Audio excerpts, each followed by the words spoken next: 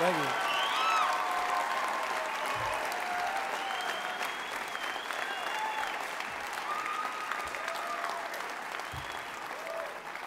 I appreciate it, man. Thank you very much. Thank you. Thank you.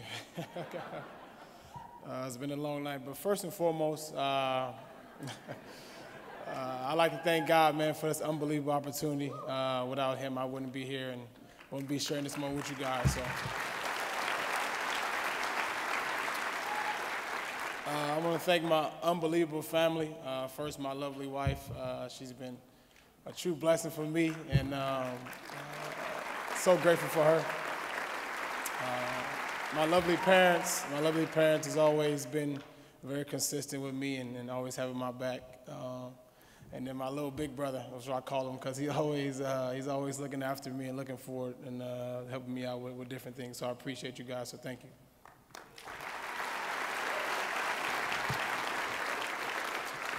And lastly, I want to thank Michael, for him coming out here in the Oklahoma Hall of Fame and be able to do this. It's very special to me, and I'm truly blessed for you to do that, and I'm thankful for him as well.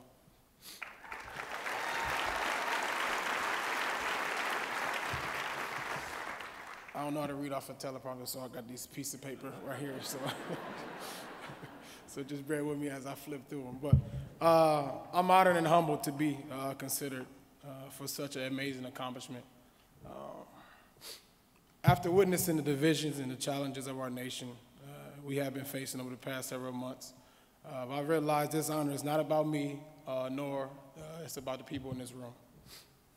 Oklahoma is an unbelievable community. I am so appreciative of the fact that the people of Oklahoma have been so supportive of welcoming my family and I. However, I feel there's always room to grow. I can be better, you can be better, and we can be better together. I'm honored to be a part of this Hall of Fame, but I am one of few. Our state is made up of unbelievable talented individuals, and I look forward to celebrating them no matter their race, gender, or creed.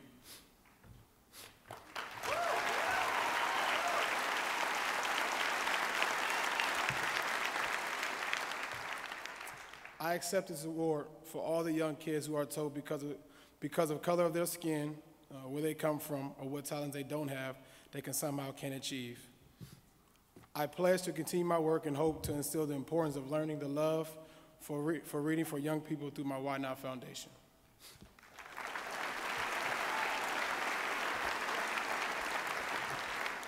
So this evening, I challenge each of you to join me in being productive citizens seeking to bring hope and healing to every community.